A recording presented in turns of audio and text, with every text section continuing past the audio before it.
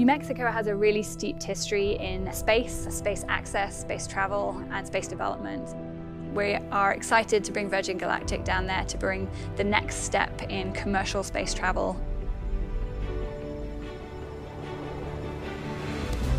Suddenly, New Mexico will be one of just a very few places on the planet which are hosting human spaceflight launches.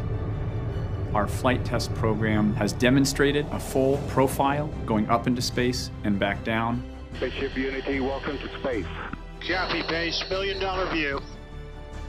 We have a bit more of our flight test program to do, which we'll complete in New Mexico. At that point, we will be in a place where we'll be able to start commercial operations. And so this moment is just one that we've been working for a long time, and we're very excited to get to it.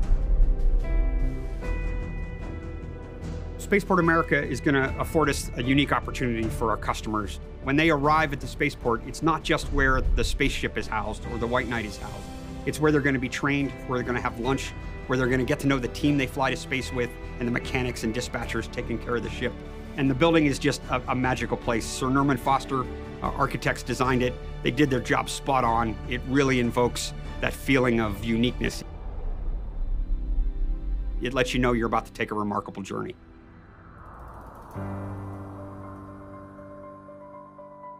We have a lot of excited employees and families excited to move out to New Mexico and experience Las Cruces and the New Mexico culture. For me personally, I'm really excited. It's the pursuit of human spaceflight operations is why I came to Virgin Galactic. I think I speak for everyone at Virgin Galactic and the Spaceship Company when I say a huge thank you to the state of New Mexico and all of its citizens for creating this amazing facility. We will be a platform for new space experiments to be able to fly to space from New Mexico. It's something that all of the students, all of the teachers, all of the parents around the state can be hugely proud of. It will show that New Mexico is competing at the very front lines of technological innovation, and we recognize the amount of work and effort that it has taken to this point.